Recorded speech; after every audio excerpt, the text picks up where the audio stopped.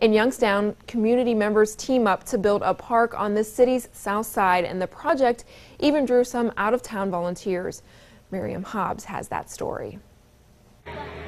Glenwood Community Park will be the name for the new park located on the corner of Glenwood Avenue and Sherwood in the Idora neighborhood. The park is replacing the old Fosterville Park right down the road where Bottom Dollar is now located.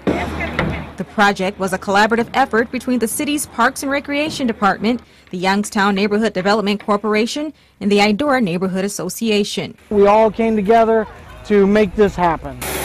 Bottom Dollar Foods donated $30,000 towards the $150,000 project. PNC Bank $20,000. The city paid the rest.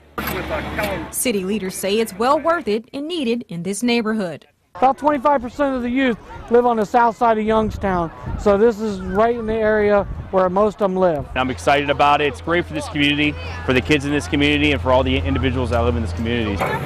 About 100 volunteers from local neighborhood groups and organizations came out to help. The three Rekia brothers and their friend drove down from Detroit last night. They're repaying their cousin who works for the YNDC. He came up to Michigan, Detroit area about a month ago and did a service project similar to this one. And we just wanted to return the favor, come down here and help out in his neighborhood. He helped us out, so we decided to come back, help out his city. I like this kind of work, and I like seeing other people get involved with each other, teamwork. The park should be finished and open to the public in the next couple weeks. Miriam Hobbs, 27 First News.